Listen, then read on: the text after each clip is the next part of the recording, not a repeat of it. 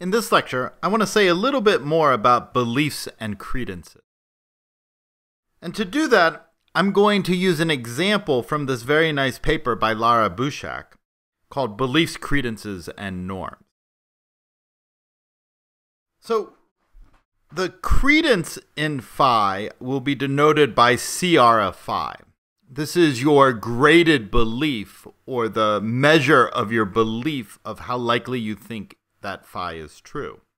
And BEL of phi will be your full belief in phi. So you have three attitudes you could take towards phi. Either you believe phi, you disbelieve phi, so you believe the negation of phi, or you might suspend judgment about phi and neither believe phi nor its negation. What we're interested in this lecture is the beliefs you might take towards chance propositions, or propositions that include chance. So consider beliefs and credences in propositions of the form, there is a chance C that phi is true. So for example, you might believe that there is a 50% chance that the coin will land heads. Or you might believe that there's a 99% chance that my lottery ticket will lose. So I bought this lottery ticket, and you believe that the chance it will lose is 99%. Or you might say something like, there's a very low chance that this table will spontaneously combust. So the idea here is that our credences and beliefs are being applied to propositions that talk about the chance that a certain event happens or does not happen. Now, the Lockean thesis is a bridge principle that connects your full beliefs and your credences. So the Lockean thesis says there's a threshold t between 0.5 and 1, such that for all phi, you believe phi if and only if your credence in phi is above that threshold. So for example, your threshold might be 0.75, and then you would believe any proposition that you assign a credence greater than 75%. There's also a way of connecting your chances to your credences. This is a chance-credence thesis, sometimes called the principal principle. So what this says is, suppose that for any formula phi, you believe or you have good evidence that the chance, the objective chance of phi, is in fact C. Then the question is, what credence should you attach to phi? Well, it's natural to assume if you have really good evidence that the chance of phi is C, then your credence in phi should be C. And this works out nicely when you think about some natural examples. Suppose you're flipping a fair coin. You know that the chance that the coin will land heads is 50%. So this gives you a reason to assign a credence of 50% that the coin will land heads. So your belief should be 50% that the coin will land heads. That's what your credence in the proposition the coin will land heads should be. So the question is, how do these two theses interact? So to study this, let's look at a famous example from the philosophy of law literature, the blue bus case. Suppose that it's late at night, and an individual's car has been hit by a bus. Now, this individual cannot identify the specific bus, but she can establish that it is in fact a blue bus. And she can prove as well that 80% of the blue buses in the city are operated by the blue bus company, and that 20% are operated by the red bus company, and that there are no buses in the vicinity except for those operated by one of those two companies. Moreover, each of the other elements of the case, negligence, causation, and especially the fact and the extent of the injury, is either stipulated or established to a virtual certainty. So the only thing that's under consideration is whether or not this blue bus, so we've established that it's a blue bus, is operated by the blue bus company or by the red bus company. And we've established that 80% of the blue buses in the city are operated by the blue bus company, while 20% are operated by the red bus company. Now let's think about a variation of this case.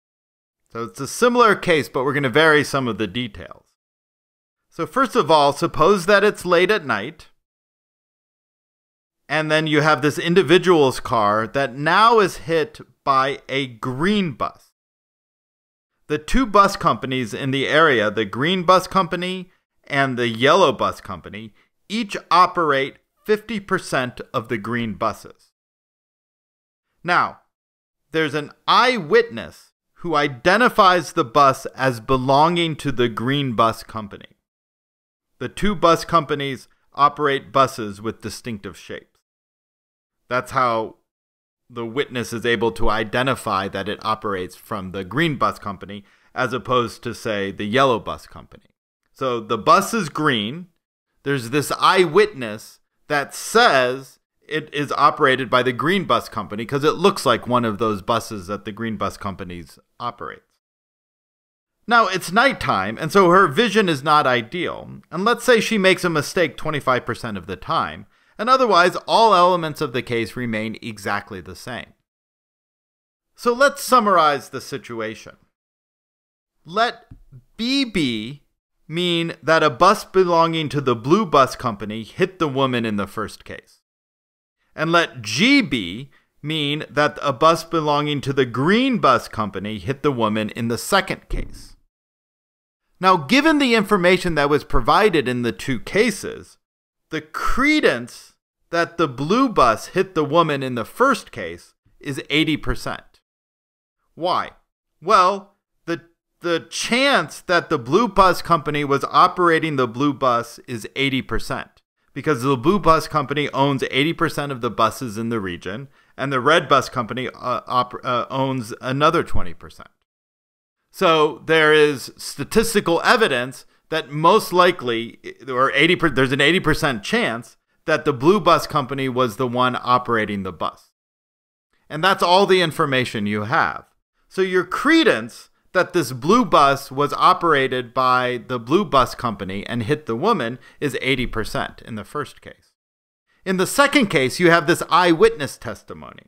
And the eyewitness testimony noted that the particular bus looked at the bus and said, that bus is operated by the green bus company.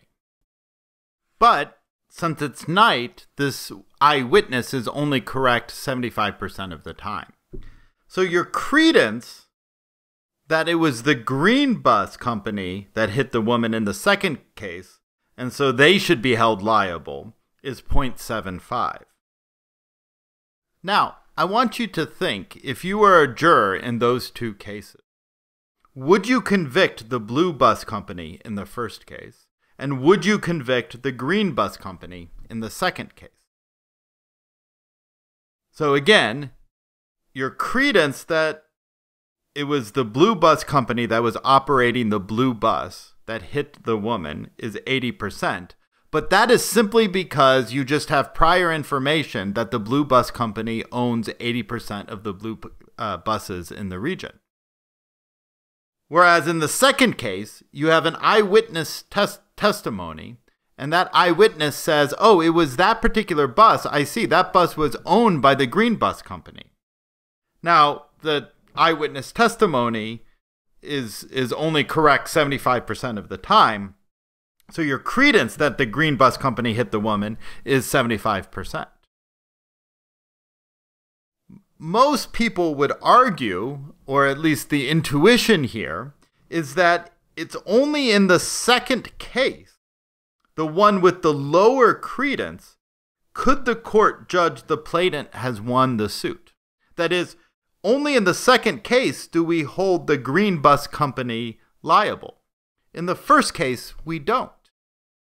And to pump your intuitions a little bit more, imagine that you're in your classroom, and you're there and you leave, and there's two people. There's John and Jill.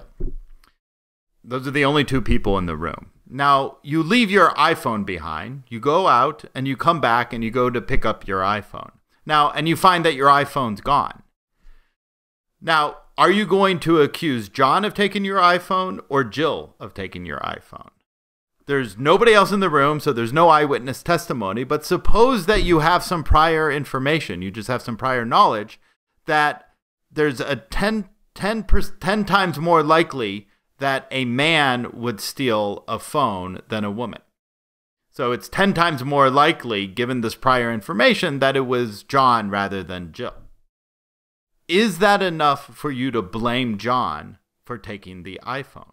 Because that's the situation we're faced with in this first blue bus case. We just simply know that the bus company owns 80% of the blue buses in the region. Whereas in the second case, we have an eyewitness that sees a particular bus or identifies a particular bus as the one owned by the green bus company. What's interesting for us is that the credence that the blue bus was the one involved in the accident is greater than the credence you assign to the green bus being involved in the accident.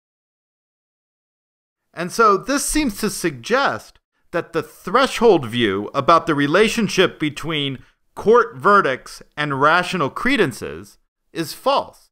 It's just not the case that in order for you to convict somebody, to say that a company is liable for an accident, that happens exactly when your credence is greater than a particular threshold.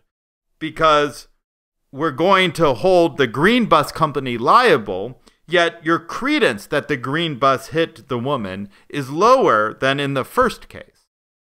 So this suggests, at least for when you're coming up with verdicts in court cases, when you're assigning blame to individuals, that the threshold view is wrong.